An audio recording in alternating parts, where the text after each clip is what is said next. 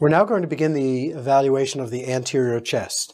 And as we begin any new surface area of the body, we want to inspect the skin, evaluating it for any lesions that may be evident. We also want to inspect the configuration of the chest to see if there are any abnormalities that we will notice, such as the configuration of the sternum, whether it's out or pushed in, or if there are any other abnormalities related to rib structure.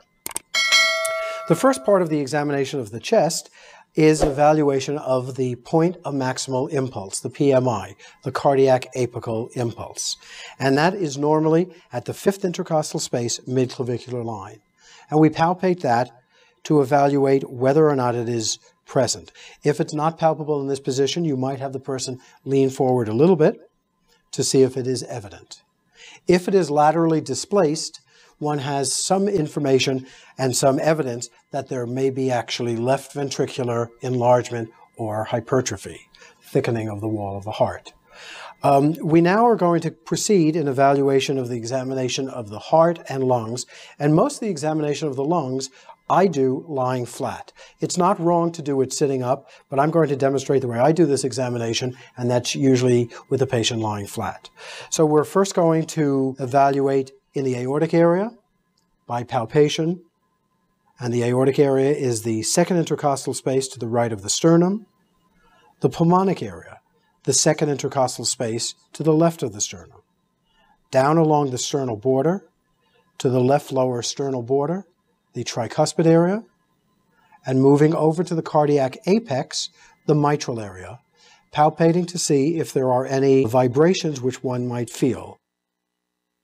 These are known as cardiac thrills, and they're generally indicative of turbulent flow across those valves. And the auscultation of the heart proceeds by evaluating the four cardiac areas just demonstrated. Warm the stethoscope, listen first in the aortic area,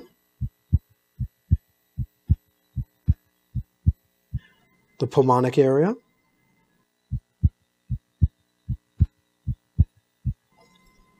the third intercostal space left of the sternal border, known as Erb's point,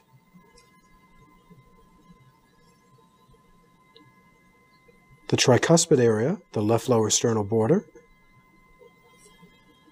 and the mitral area, the fifth intercostal space, midclavicular line.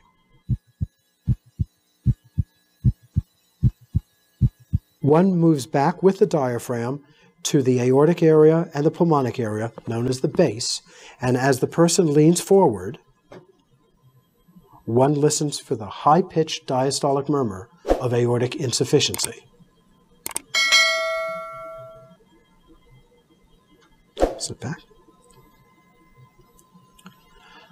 You may have a stethoscope which has a convertible diaphragm. If that's the case, very hard pressure on the skin allows that diaphragm to be an actual diaphragm. Whereas if you press lightly on the skin, that diaphragm functions as a bell. What I'm going to do is I'm going to ask you to lie down as we continue the examination. Are you comfortable, or would you like to put your gown back on? No, I'm fine. Okay, good.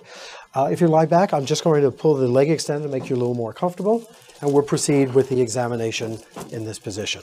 Comfortable? Mm-hmm.